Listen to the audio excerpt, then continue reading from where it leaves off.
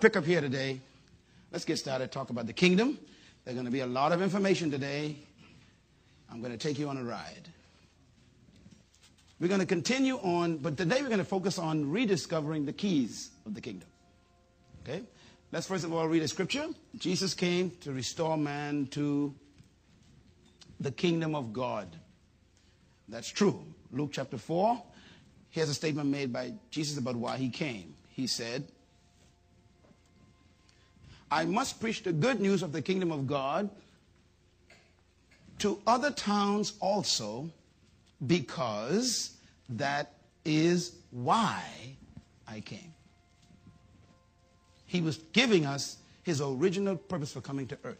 Now, please take notes today because you're going to remember this information. And make sure you go back and get the CDs from this whole conference. Don't walk away with one because you're going to have some problems connecting everything. And I don't want you to walk out of here with error. The purpose for this verse is to show you Jesus' specific explanation as to why he came. Does he tell us? What does he say? I must spread the good news of the kingdom. That is why I came. It was the kingdom as his focus. All right, so why did Jesus come to earth? Well, Luke 12:32. Write all the scriptures down, please. Important to read the scriptures. He said, do not be afraid, little flock, for your Father has been pleased to give you the kingdom. Again, my emphasis here is he is not pleased to give you a religion. We have reduced God's program to a religion called Christianity, when in fact he wanted to give us a whole kingdom. That's a serious statement. Religion focuses on getting you to heaven. The kingdom focuses on you taking over earth. Two different focuses. Religion is concerned about earth going to heaven. The kingdom is concerned about heaven coming to earth. Matter of fact, Jesus said very clearly, he says, the disciples asked him, what should we pray for? How should we pray? That was their question. He said, here's how to pray. Whenever you pray, always pray this. Our Father who is not on earth. That's important. Because the Father doesn't want to come here. His territory is where? Heaven. Yeah? We read it early this week. Psalm 115, verse 15 and 16. The highest heaven belonged to the Lord. The earth he gave to man. So God is where? In heaven. He says, holy is your name. And then he said, pray this. Thy kingdom come and thy will, your desires, be done where? On earth. How? Just like they are in heaven. In other words, God wants what's happening in heaven to happen on earth. But what we want to focus on is getting to heaven. All right. Let's talk about the value of the kingdom, because we talked about the kingdom a lot this week, and I wanted to show you some scriptures to help to refocus your emphasis on the kingdom. Matthew 13:45 says, again, Jesus is speaking, he's preaching to the public. He says, again, the kingdom of heaven is like a merchant looking for fine pearls. When he found one of great value, he went away and sold what? Everything that he had and bought that one pearl. Now, remember that parables are little stories that conceal truth. So you got to really understand what they mean. This one is not too difficult to understand. He's saying that the kingdom of God has everything in it that you've been looking for. And that it is more valuable than anything else you could ever possess, because everything else is in it. That's why Jesus never focused on preaching prosperity.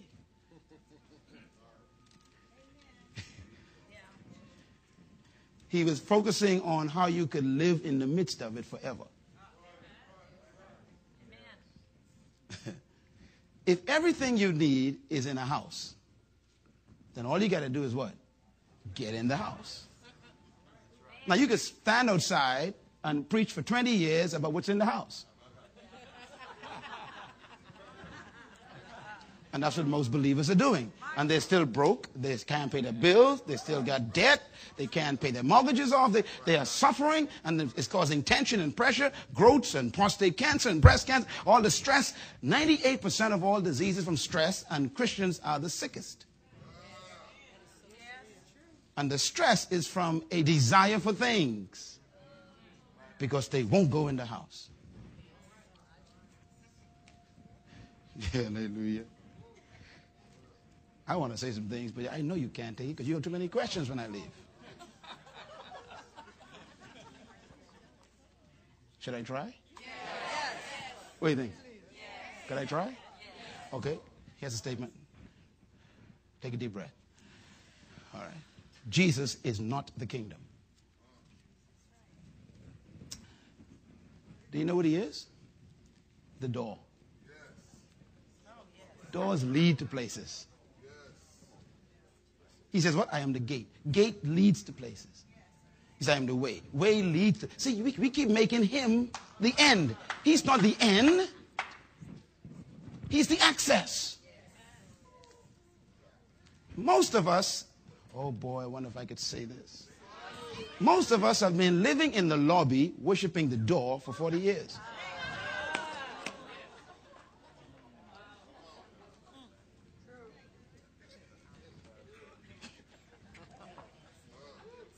What's even worse, for the last 30 years, we've been preaching the door.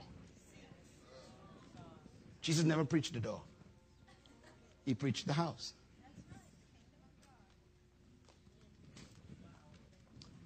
Ah, boy.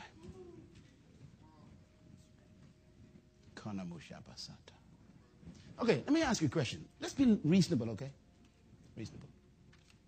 If you own a shoe store and you sell fantastic shoes. I mean, gold slippers and silver boots. I mean, good stuff, you know, okay? And you get the store. And you want everybody in your community to come into that store to buy or to participate or enjoy those shoes. Now watch this. How would you make up your ad on television, advertise your store? Okay, let me answer it for you because I don't want you to answer it. I want to answer it the way we've been answering that question as religious people. You go on television and say, hello, everybody. I own fantastic shoe stores. And this is the door. It's a golden door, a silver handle, nice frame around it, beautiful door. The door is made of pure cedar wood with depth, covered with linseed oil. It's a fantastic, it's 6 feet high, it's 4 feet wide. It's a door you won't believe. It's a beautiful door. The door is fantastic. It's a strong door. It's a powerful door. The door is wonderful. Thank you. And the ad is over. Now I'm sitting there and I'm supposed to be getting shoes.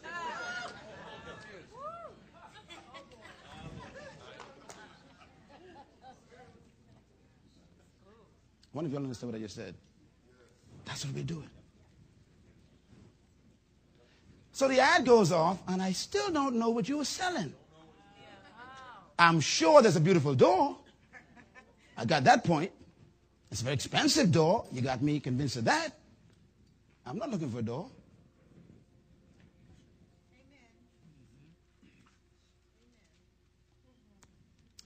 But how do you advertise? You come back on television and you say, look, if you want your feet to be dressed in class, to feel like a queen and king when you walk the streets of the city, then we've got these pair of golden slippers here, sparkling when the sunlight kisses them. Look at that. When you wear them, people bow and dignify your steps. They are wondering, who are you? And men, we've got golden boots here. These are fantastic. When you put them on, they feel like they're hugging your feet. And then when you walk on them, they massage your unders so that you become more stimulated. These boots, they can fit you you got 10 sizes to fit all from 0 to 10. Now you see, now watch this. When you go off, I want the boots. Guess what? I'm going to find the door.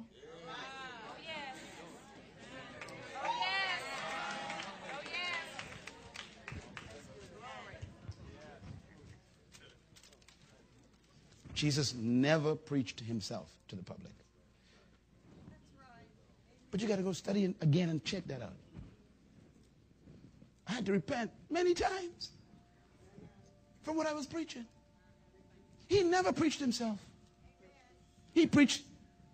Look, he said, this place, look at it. He said, this place got everything in it.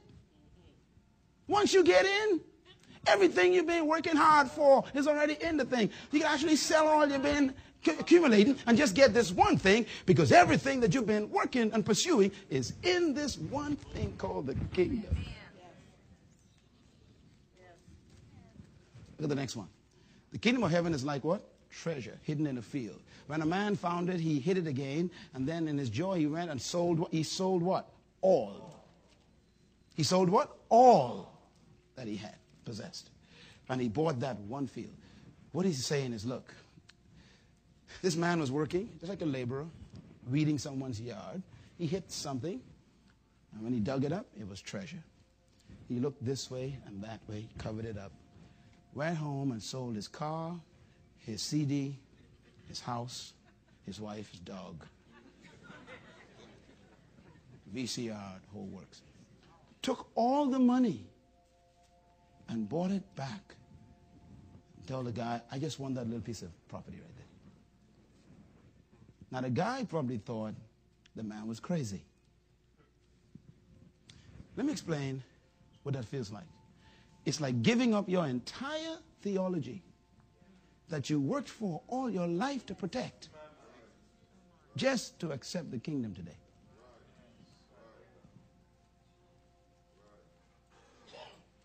That's tough. And people will say to you, are you crazy? You went to that conference to Pastor Gary, and everything I taught you for the last 50 years, you are telling me is not real anymore? You selling all of that for that one thing called the kingdom? Jesus said to do it. Why? Because everything you've been searching for and using your religion to try to find is in this one thing called the kingdom.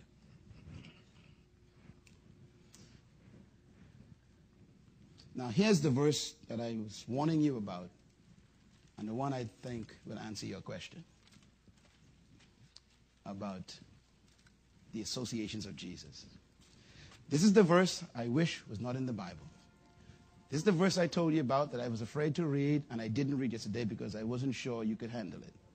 This is the verse that could destroy your entire theology and wipe out most of what you've been preaching. This is the verse that I am afraid to show any bishop, any apostle, any pastor, because this verse destroyed me. Are you ready for it? Turn to Luke 16. Help me, Jesus. I'm so glad I'm leaving town tomorrow. You cannot stone me.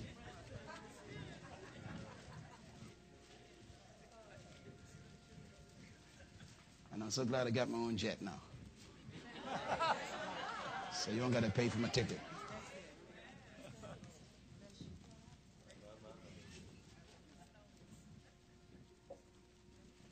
Are you ready? Okay. This is a tough verse. This is the verse that the pastors and the bishops and the theologians keep ignoring because it is not conducive to their theology. It says, Jesus is speaking. Who's speaking? Jesus. Who's speaking? This is not Paul. This is not Peter. This is Christ. He says, the law and the prophets were proclaimed or preached until what? John. Now don't read this verse too fast. He says the law and the prophets were preached until John. In other words, up to John, from Moses to John, the preaching was on two subjects, the law and the prophets. All the prophecies, you preach the prophets, you preach the prophecies. They were fine, he said, they were fine. The law was preached, everything good until John. John stopped everything. Read the next statement. Since that time. See, you don't want to read this verse. This verse is destructive.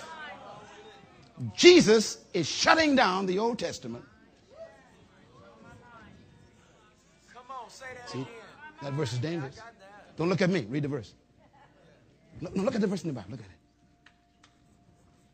Let him talk to you.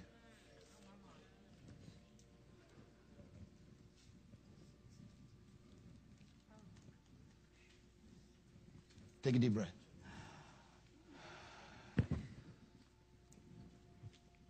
I present to you Jesus. Since John, he says, the message that is being preached is what? The kingdom of God.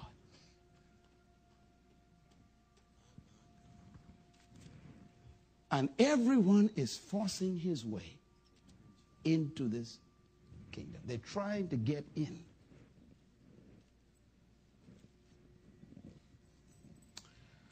Oh dear.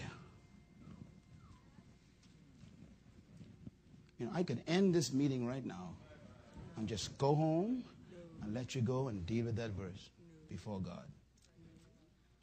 You really have to deal with this. What do you do with that verse? Pastor, what do you do with that verse? That's a tough thing.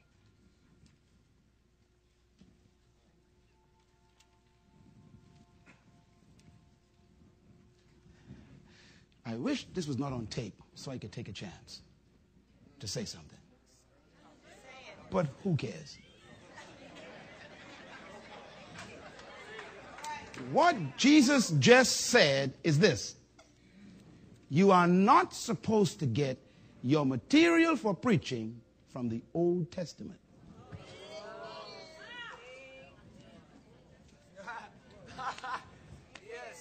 Read that.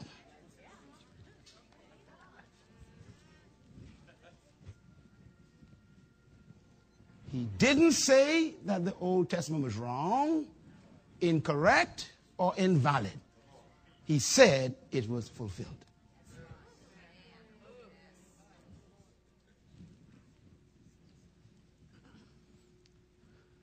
We read from Daniel yesterday. Remember Daniel? Daniel talked about what? This man who went into the presence of the Ancient of Days and brought out a kingdom. And he gave it to who? The saints. Okay? Jesus says, guess what? It's done. That's what the verse says. It's done. Whatever Daniel prophesied, it's done. Every prophecy. Now this is a tough one. Every prophecy in the Old Testament, according to Jesus, not Myles Munroe, has been fulfilled. If that verse is true.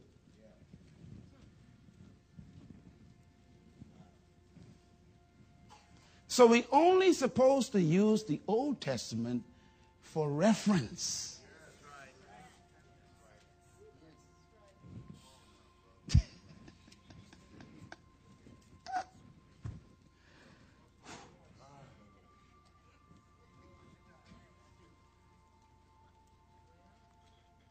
I know, Steve, it's rough. So all those great preachings you hear, I want to talk to you about Daniel in the lion's den. That's not the kingdom gospel. I want to preach about the 3 Hebrew boys. That's not the kingdom gospel. Now, I know these are good stories, and we get excited, and we shout in big meetings, yeah, preach it, brother. But that's not what you're supposed to be preaching. He says, since that time, the good news of the kingdom is preached. Since John. See, John was an interesting fellow. John was the only guy who had 1 foot in the Old Testament, 1 foot in the New Testament. That blank page in your Bible between Malachi and Matthew, that's John.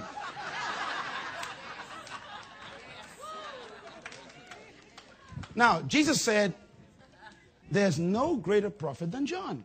John is greater than Moses, Elijah, Jeremiah, Ezekiel, Daniel, Hosea, Joel, Amos, Obadiah, Jonah, Micah, Nehemiah, Habakkuk, Zephaniah, Zechariah. He's greater than all of them. Why? He's greater than them, Jesus said, because they all talked about the thing coming. But John introduced it and shook its hand. He saw the king. He saw the kingdom in the king. And yet Jesus said, the least in the kingdom is greater than John. Why? Because even though John saw it, he never got in it.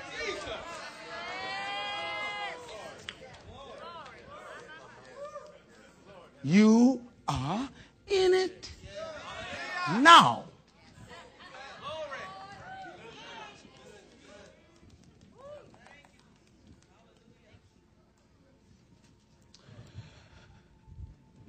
Let me read another scripture to make sure we balance all of this. Turn to Matthew chapter 5. Jesus began his ministry in Matthew chapter 5. First public message, the attitudes to be.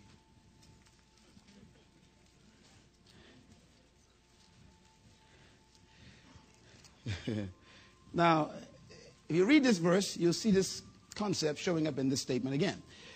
Verse 17 of chapter 5, out loud together.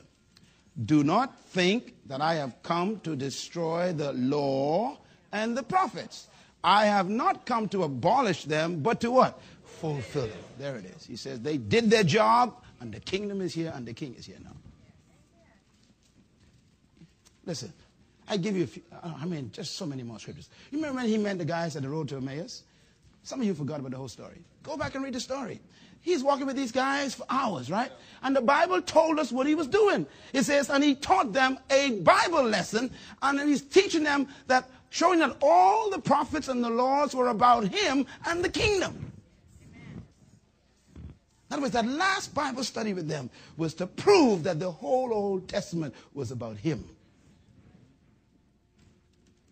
So if he's arrived, then the Old Testament has done its job. Now let's get on with the kingdom.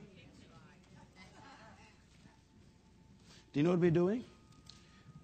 We are preaching the past as the future. You can say that. Yes. Jesus. My.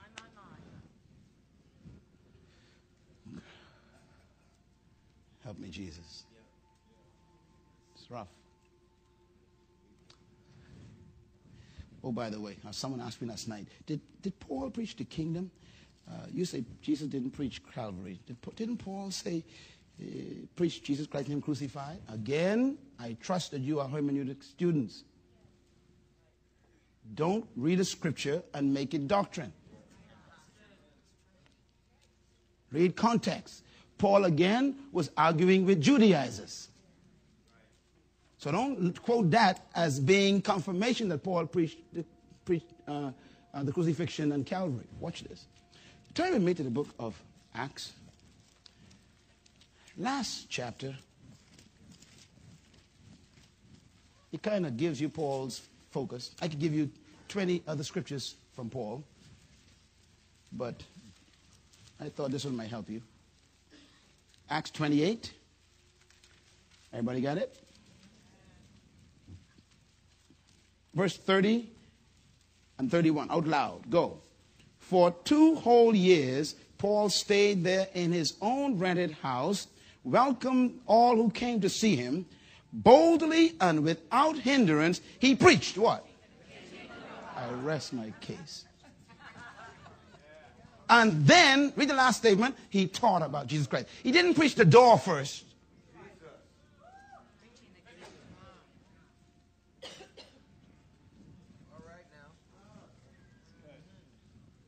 I know it's good. It took me 30 years to make all my mistakes. Still trying to correct them.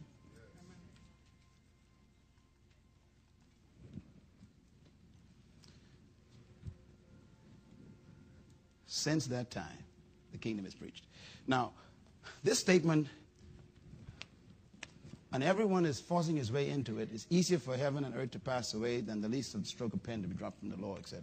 He's saying, look, everything that the law and the prophets prophesied fulfilled in me. Oh, I promised to connect you to Moses and Elijah, didn't I? Okay. Look at this verse. 2 statements. Jesus concluded the Old Testament in just 2 words. Law, prophets. And that is all the Old Testament is. It's about the law and the prophecies. And all of them are about him. Look at me. Would you follow this? So now, sit tight, Pastor Gary. So now Jesus is on earth, right? And he comes to do what? To fulfill, to conclude everything. So he calls a final meeting. He takes 3 of his friends to the meeting. Final meeting now. He's about to tell these two things, the law and the prophets. Thank you. You're finished. Go. Kingdom is taken over now. So he calls a meeting with these two guys, with these two things, law and prophets. He said, Peter, James, and John, I want you all to witness this because I need some humans to witness that this thing is closed. And he goes up on this mountain. And the Bible says he was transfigured before their eyes. And two men showed up. Not Abraham. One was what? Moses. Other was who? Elijah. Why? Because Moses represents the law and Elijah represents what? The prophets. And he's what? The Bible says, and he was talking with them. I don't know what they were saying, but I got a hunch.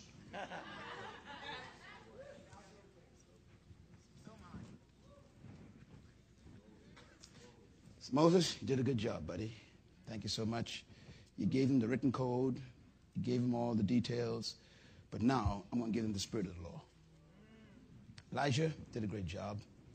You told him about me. All the prophets got their spirit from you. Matter of fact, that's why every time somebody caught the spirit of Christ, prophecy, they would say, that's Elijah come back. Because you did a good job. You really showed the power of the kingdom of God. Thanks so much for representing the prophets. I want to thank you all. You did your job. You may now leave. Now, while they're closing the meeting, Peter says, let's build 3 religions. Let's maintain the law. Let's maintain the prophecies. And then we'll build one for Jesus. The voice from heaven heard that foolishness. Oh, I'm talking to someone. And God says, what is this? And God shut the meeting down. And he gave instructions to the men. He said, look, the Bible says, and Moses and Elijah vanished. And Jesus was there alone. And the voice said unto them, this is now my son. Hear him only. What did he preach? See, I told you, he said.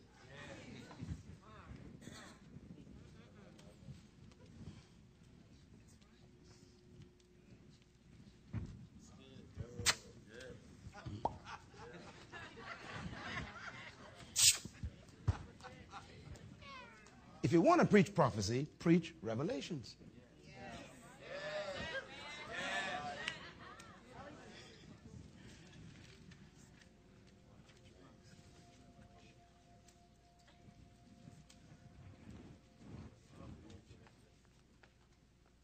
When it comes to kingdom and to Christ, it's in the kingdom.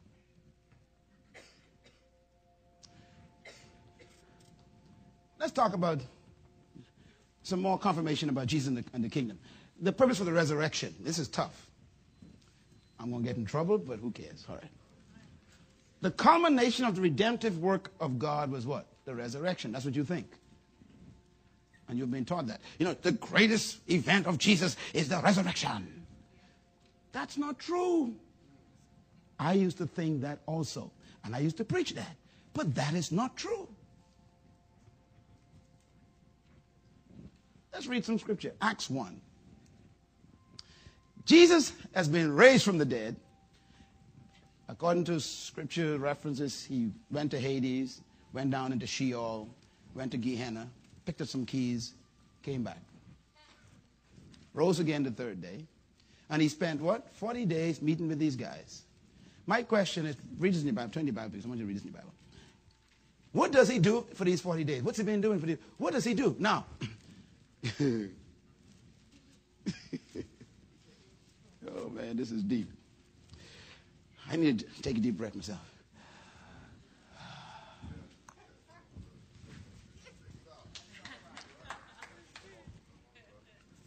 Okay. What did Jesus preach before he died? What was his message? Come on, answer me. Oh, you're afraid to say it. What did Jesus preach before he died? What did he preach every day? What did he preach all the time? Okay. Because he said that's why he came. Now we're going to read what he preached after he went to hell. Rose again with the keys. Read it. After his suffering, he showed himself to these men and gave them convincing proofs that he was alive. No problem. And then he appeared to them over what? A period of 40 days, and he spoke to them about the same old crazy message that's in your Bible. What are you preaching?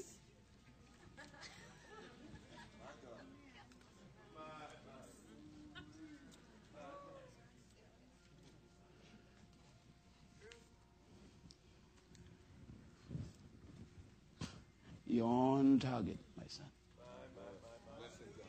Stay positioned. God's going to confirm everything you do.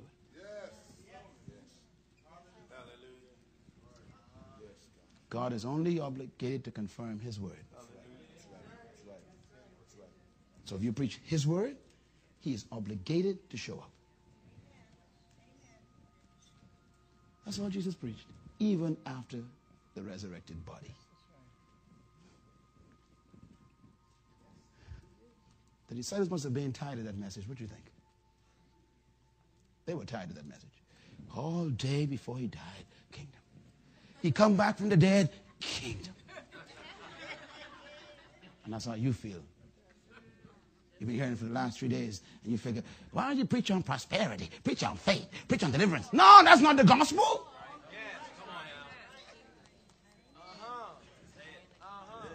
That's what Christianity preaches. That's not what kingdom preaches.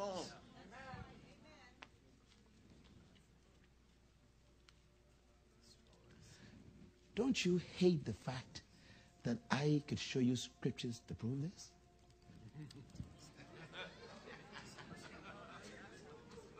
I mean, you want to argue with me so badly, I can feel it. You pastors want to say, you're wrong, but you can't argue that. That's your problem. I know, you see, the battle is on between your ears right now. Matter of fact, you're thinking now, what am I going to preach when I get home? My answer, buy all my tapes and do what I did. I burned a lot of tapes. I had to go back to my tape department and told them, from this year back, burn it.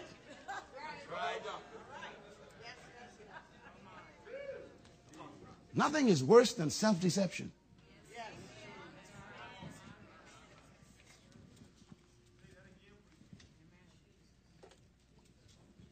What are we preaching? It gets worse. Watch this. Acts 1 verse 6. Now you got to find these in the Bible. I don't want you to tell anybody I said. Acts 1 verse 6. So when they met together, they asked him, Lord, are you at this time going to restore what? The kingdom to who? Israel. These guys are what? Nationalist. They were nationalistic. They were only thinking about their nation and their group of people and their little piece of property. Watch him now. He's going to answer them. The kingdom is not limited, watch this, to a national government. That's what the point I wrote this here. But it is invisible. And it is from a country that is invisible called heaven. And God wants that country to impact earth. These guys were thinking only about their own nation. Now this is important because even after the resurrection, now you see why he had to teach the kingdom. Because they still didn't get it. And that's why in verse 8 he says, go back to Jerusalem. Go. And you wait there. And I will ignite the power. And you will be witnesses of me where? In Jerusalem, Judea, Samaria, and to all the earth. Why? Because you guys still thinking only about Israel. I am not Abraham's representation. I didn't come here just to get the land back. They think about the land. They Abraham's seed. They got the Abraham contract. He said, no, I got the Adamic contract. I came for the whole planet.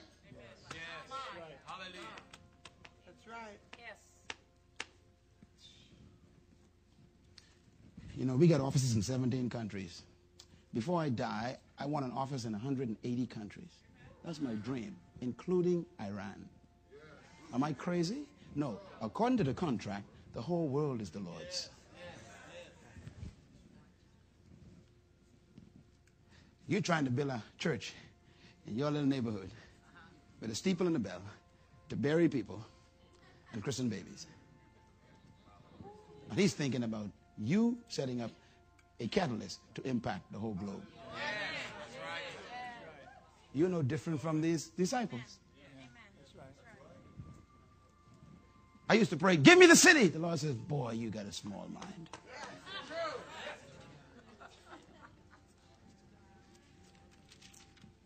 Don't try to be a good church in Tulsa. Tulsa ain't big enough for you. I prophesy. If you think like God, God will make you look like him.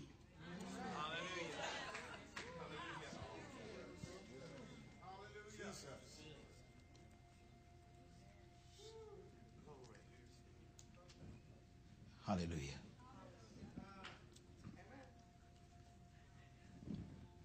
God said, ask me for the nations. All right. Let me tap into some keys. The power of kingdom keys. Everybody say keys. Understanding how the kingdom keys work. Write it down quick. We got to move fast because we only got one more night. Praise God. I'm so sorry. I need 3 more days, Pastor Gary, to really do a job on this. All right. Write this down. 1 earth, 2 worlds. That's what this whole thing is about. There's only 1 earth, but there are 2 worlds on this earth. The word world, write it down, is the word cosmos. K-O-S-M-O-S. Those of you who are scholars know about this. K-O-S-M-O-S. Everybody say cosmos? Not C, not K. That's the Greek word that's used in the Bible, in the New Testament. Now, the word cosmos means governing authority. Write it down. Governing what? Authority. It also means system of control. Write all these down, please. System of what? Control. Thirdly, the word cosmos also means powers, plural, of influence.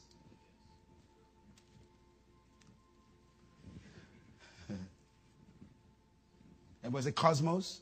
Cosmos. Speaking Greek, good. Now, look at the definitions. Look at them again. Read them to yourself.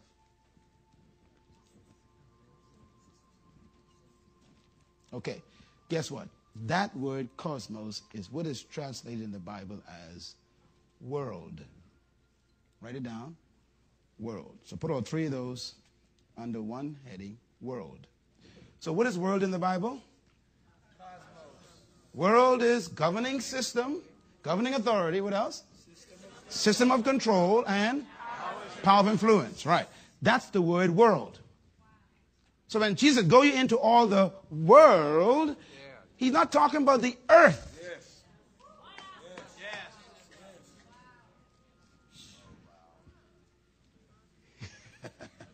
He says be in the world, but not of. He said you can be in the system, but don't become the system.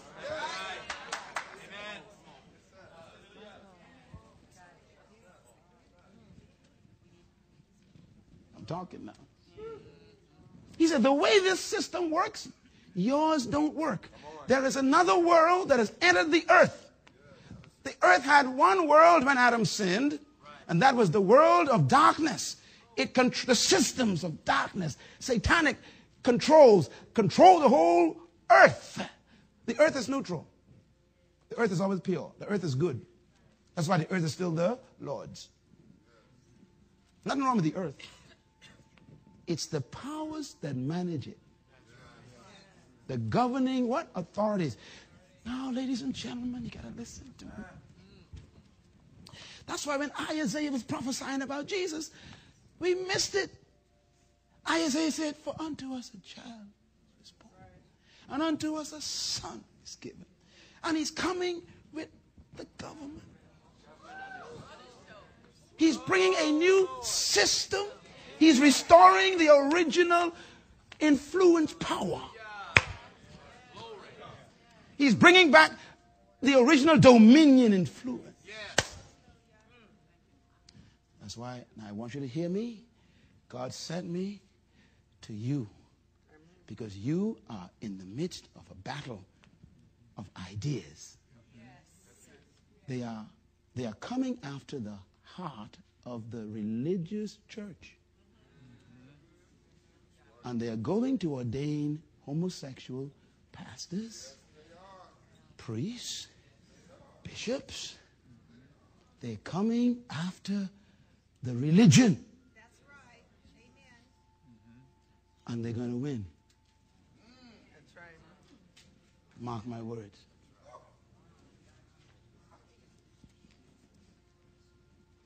It's a battle of ideas. And religion cannot fight ideas. That's good. Concept. But the kingdom Yeah. is not a religion. It's a government. And there's a government attacking a religion right now. That's why in Alabama, the government attacked a judge and made him move a piece of stone, or wherever that was. And everybody's upset. Listen, you don't understand. It's a battle for the ideas. But we needed to change our position. We got to position ourselves now as a government. And now it's government against government. When they asked Jesus, listen carefully, this is going to help you, okay? When they asked Jesus, when he was casting out a demon, they said, you are full of the devil. Beelzebub is your name. You got the prince of demons. Now Jesus, this was religious people talking to him. Christ shifted into kingdom. He said, look, you guys are so stupid. You don't fight the devil with religion. Y'all missed the whole argument he was giving. He says, look, no kingdom divided. He didn't say no religion divided. Oh my God. You got it. He says, I ain't dealing with no religion here. The devil ain't interested in no religion. Religion is keeping you dumb and stupid. He says, the devil don't want you to ever understand kingdom. Yes, that's right. Oh, yes. His conclusion, he concluded the argument by saying, if I cast this demon out by the power of God, then the kingdom of heaven has come upon earth.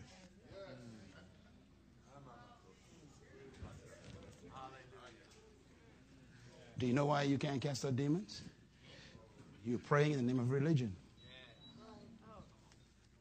Demons do not respect religion. Religion has no power. It has form. Rituals.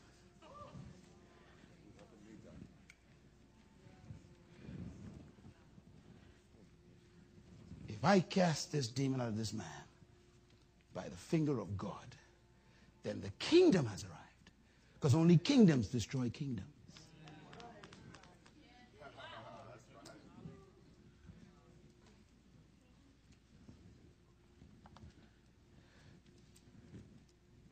Two worlds, one earth. Be not conformed to this. Now take the word world out and put those sentences in. Ready? Go. Be not conformed to this governing authority, system of control, powers of influence, but be ye transformed by what? Renewing of the mind. Now stop right there. Write the word renew down. Write it down. Quick, quick, quick. Renew. Now write it again, but separate the prefix. Re-new. Re means to go backward to the original. That's right. Yes.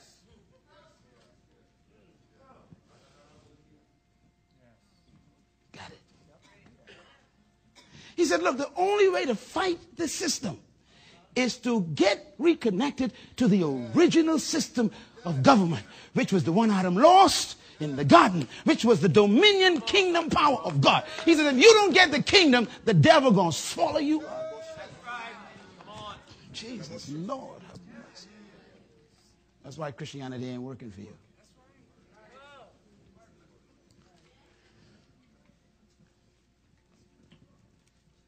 Have mercy, oh God.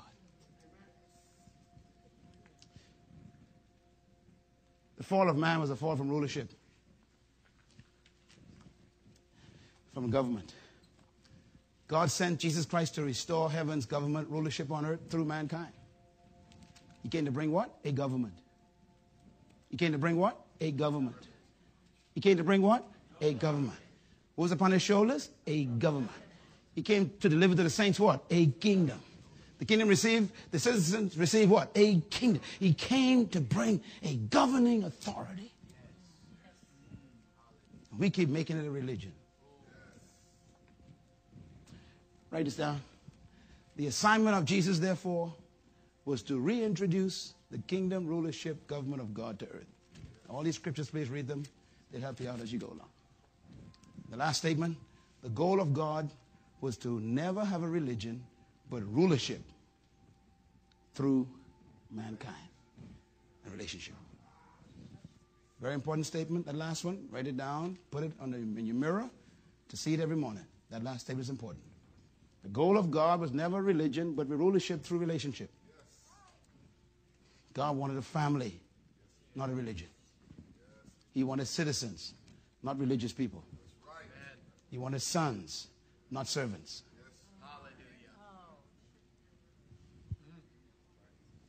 He wanted heirs, not hirelings. You see, we got to get the concepts right. God is not your boss. He's your father. Yes. Religion makes him your boss.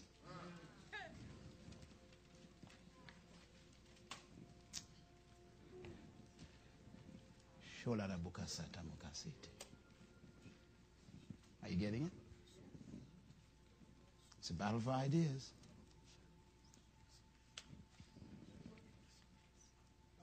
It's a battle for ideas. Do you know what God sent to earth to save you? An idea. Do you know what the word means? Logos. You know what word logos means? Expression of an idea. Come on, you scholars, you know the word means. Look it up in the dictionary. The word in John 1 is the word logos, L-O-G-O-S. It means expression of an idea. Yes. Jesus was God's idea in a body.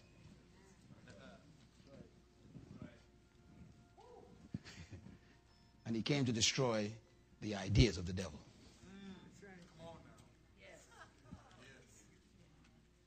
As a man thinketh, so if I got to affect the man, I got to affect the way he thinks. That's why God didn't send power to earth. He sent a word. Because word are ideas containers.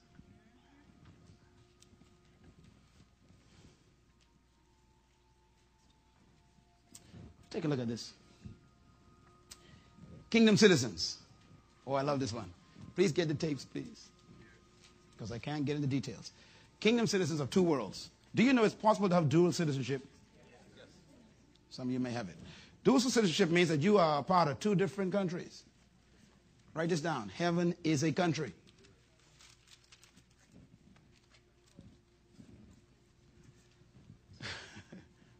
For the lack of a better term.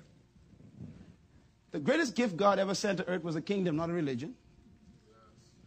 The greatest message delivered by Jesus was about a kingdom, not about religion. And the greatest need of mankind is a kingdom, not a religion. Man needs a new government. Yes. Right now, none of our governments are working, including yours. Bush cannot protect you from terrorism right now. So you better get under a new system fast. And this is going to become more serious than you think.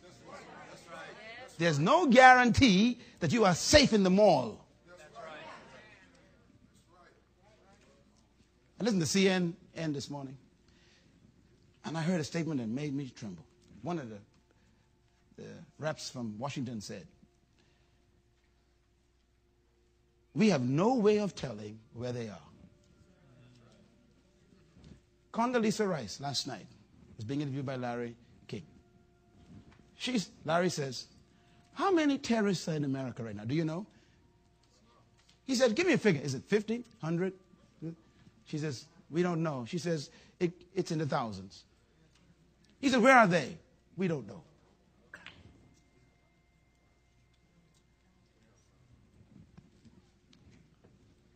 That's your national security leader.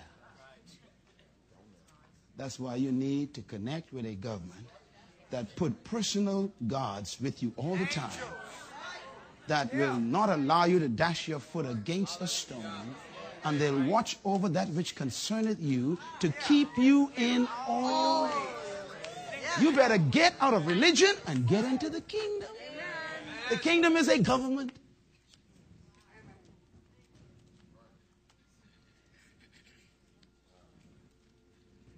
The kingdom is real, real to me.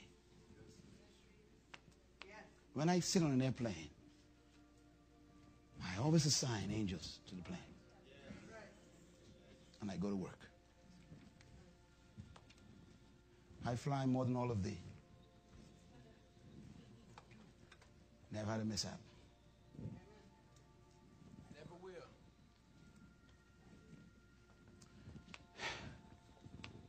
The most stable kingdom on earth is not America. It's the kingdom of God. What did God say? It will last forever and ever and ever.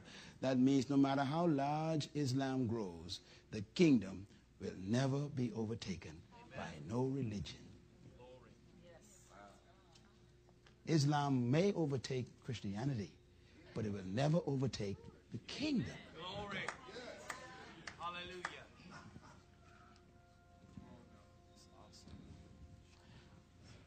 The kingdom, what is it? The kingdom is the practical, spiritual influence of God in our daily contemporary life. Practical influence. Why? That's what governing world is. It's the influence of powers on a territory. The kingdom of God is living under the laws of another government. The government of heaven.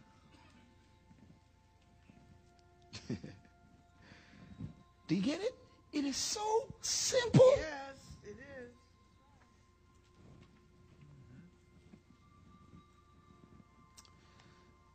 Do you know that I am from the Bahamas, where God lives? In my bag, I have a passport. Do you know what my passport says? Now, you want to go home and read this for yourself in your own passport. Passports do not belong to citizens. Did you know that? Passports are property of the government. And when you get a passport, you become property of the government. That's what citizenship is all about. Citizenship is giving yourself over to an authority. Passport always reads, the bearer of this passport is property of the government. Now, the Bible says your citizenship is in heaven. So you don't read this stuff and believe it. So that means even though you are here, see me, I happen to be in America right now, but my citizenship is in the Bahamas. And I got my passport with me to prove it. Now, even though I am in America, I am under the authority of the Bahamas. If you were to harm me, my government would be activated. You understand citizenship? When those two girls were held in Afghanistan, see, you don't understand. Just two girls no one knew. But when the report came, everybody say phone call. When the phone call came to Washington, to the White House, and said there are two girls locked up in another government prison. Bush say Marines, Navy, Army. Y'all don't understand what happened that day. He's every ship, head to what area? Why? Somebody's messing with the citizen. Yes, Lord. Hallelujah. Oh, I feel like preaching, but it's 12 o'clock. Ah! That's real. He brought a government. Jesus said, look, if anyone, man, you gotta hear that. He said, if anyone offends the least of my citizens, it is better for him to tie a rope around his neck and tie a stone on the other end and commit suicide before my government comes to him. You ought to give him a praise this morning. I say you ought to give him a praise this morning. Citizenship. That's citizenship.